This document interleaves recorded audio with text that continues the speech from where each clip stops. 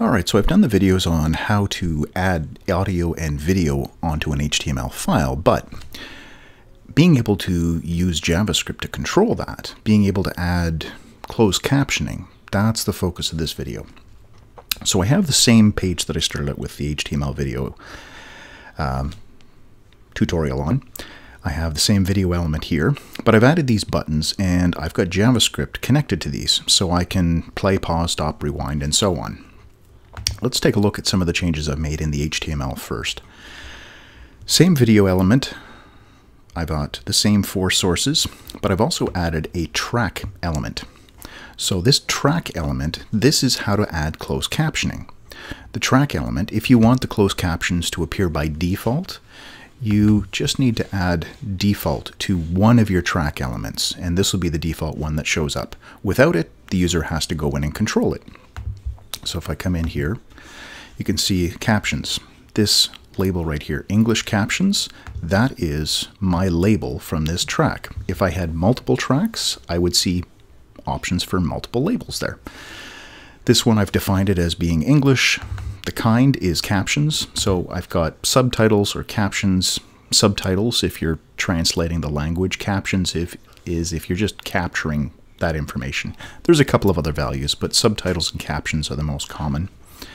Source, this is my file right here.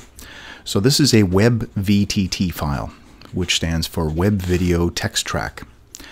This file looks like this. So you have to start it with this, WebVTT, all in caps. That has to be the first line. Afterwards, you can add a comment if you want.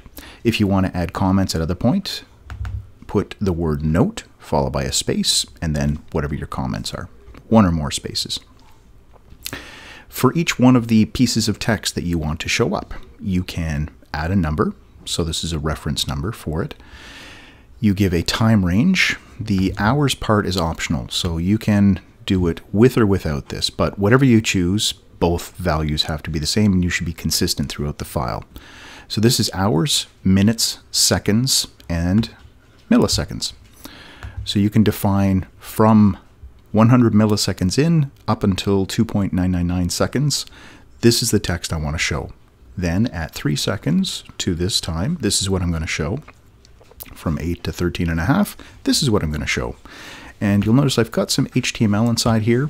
There's a handful of HTML tags that we can use. You can use B for bold, I for italic, U for underline, or there's another one, V, which is a voice. So if you've defined voices in your style sheets, you can choose the name of the voice. So if I was, let's say, to wrap this word around with the V tag, I can put in the name of the voice like that. Now, I haven't defined any voices. I'm not going to get into voices in this video, but that's the other HTML tag that we can use. And then the comment I already discussed.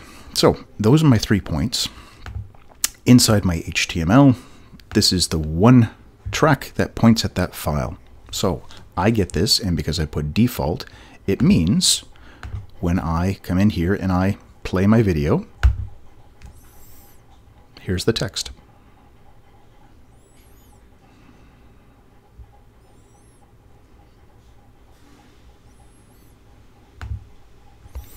So we are displaying the text here. Now, I'm also styling this. This yellow background with the black text, that's not default. If you come up into here, you can see that there is a CSS pseudo element called Q. So this defines all of the text tracks, the styling. By default, they're all going to be 20 pixels. They're all going to have this dark gray color, and then the bold I'm putting to uppercase, and I'm making the text color red. So we have the cues that we can use to style those things. Now, getting into the JavaScript, I'm defining a whole bunch of event listeners on the buttons that I've defined on my page. They're going to call the functions, basically play, pause, stop, rewind, and fast forward. These are my 4 functions. Inside my init function where I'm adding the event listeners, I'm console logging out both vid and vid with the object tags wrapped around it. So the difference between those, here we are. This is vid. which refers to the HTML element. However, if I wrap the square brackets, or sorry, the curly braces around this, it means it's doing the JavaScript destructuring and it's breaking it down into its various properties. So vid prototype has all of these properties. You want to find out what all the properties are? There we are. So just by wrapping the curly braces around the variable name inside of console.log, I get to see all this. This maybe has to do with whether or not the vid is able to play this MIME type. I can put any one of the MIME types that I defined here. So I can ask it if it's able to play any of those. I'll either get a maybe, a probably, or an empty string. Empty string means it can't do it at all. Probably, well, it probably will. And maybe is it doesn't know unless it actually tries to play it. All right, so that's our media types. And then the last thing here, if you want to change the volume of the video, any value from 0 to 1, any decimal value in between that range. 0 is basically muted, 1 is 100% volume, 0.3, that's going to be 30% the volume. As I click in here, I'm muting it and putting it to full volume,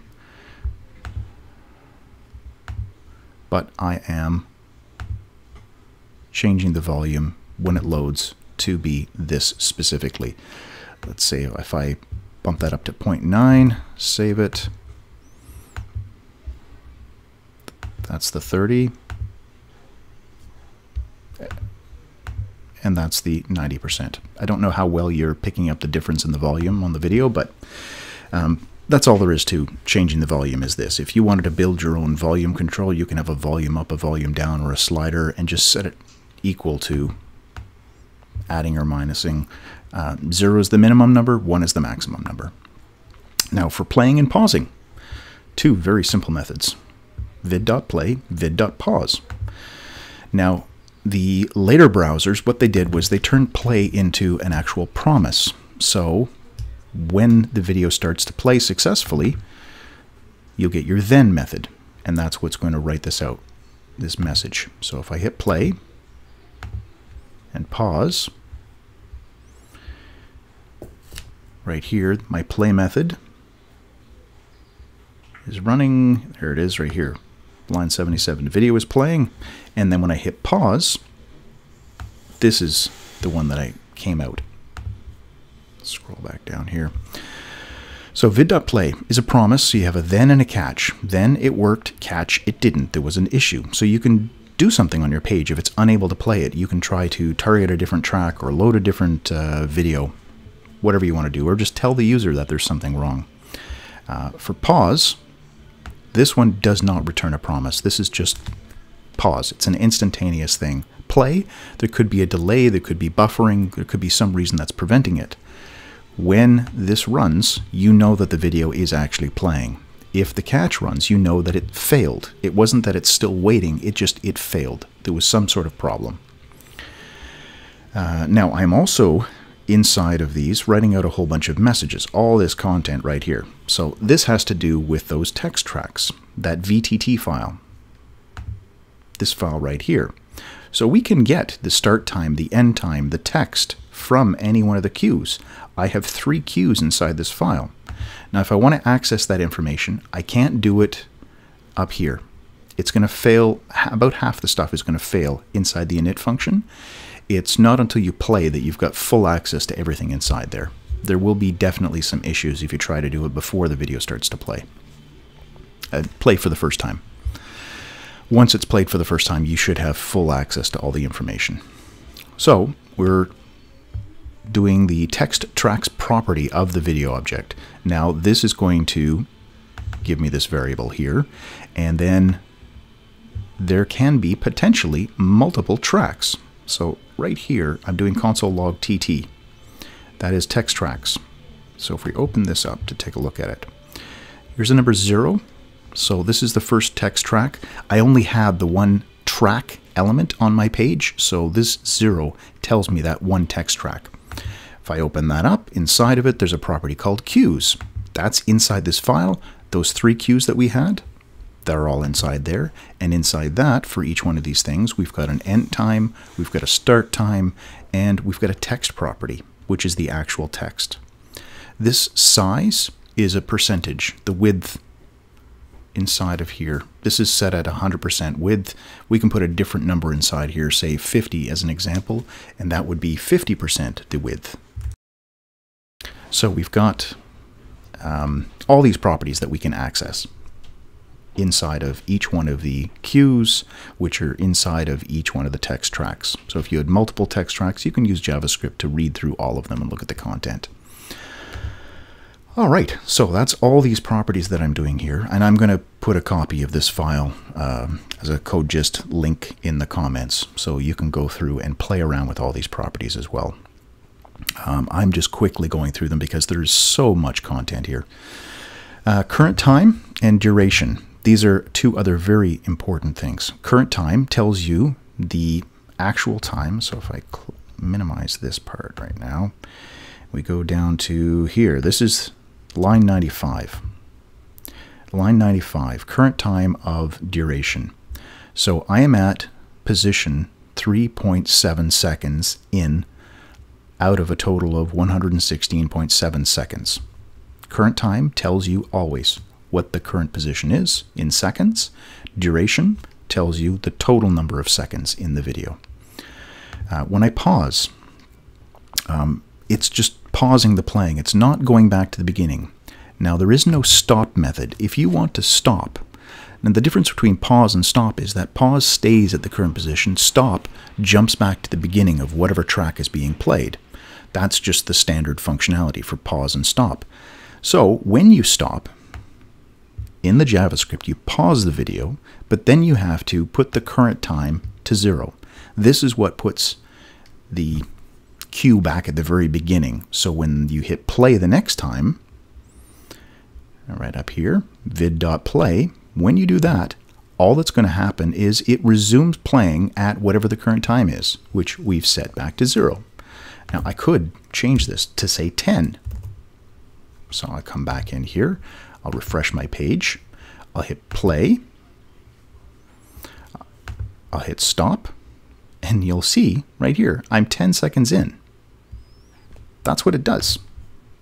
That's what changing the current time does. So I'm going to put that back to 0 because that's what the functionality should be. Now for rewind and fast forward, we're talking about skipping forward or skipping back inside of the video. We could build a button that as you hold it down, it just continually skips forward, like once a second it jumps forward 5 seconds or something like that. You could use a set interval to do something like that.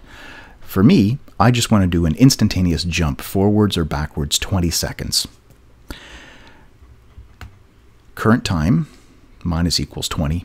Current time plus equals 20. So that's really all we need to do.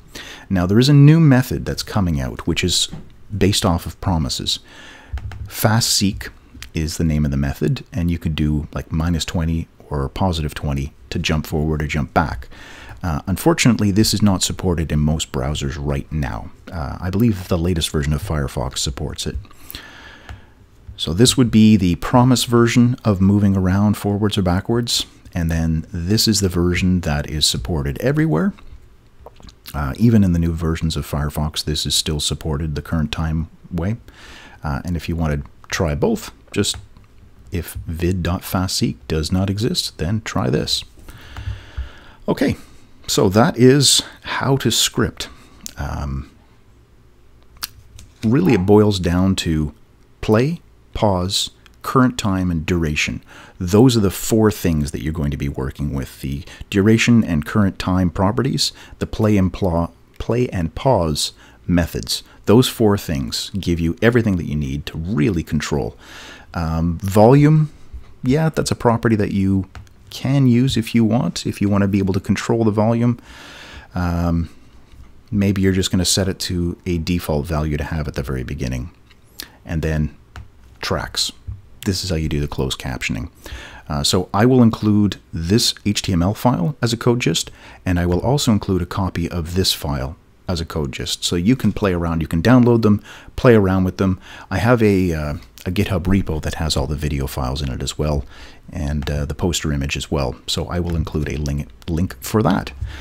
So I hope this helps out. Hope this has piqued your interest in video on the web and encourages you to start playing around with it. If you have any questions, feel free to leave them in the comments below. If this did help you, please share with other people. And as always, thanks for watching.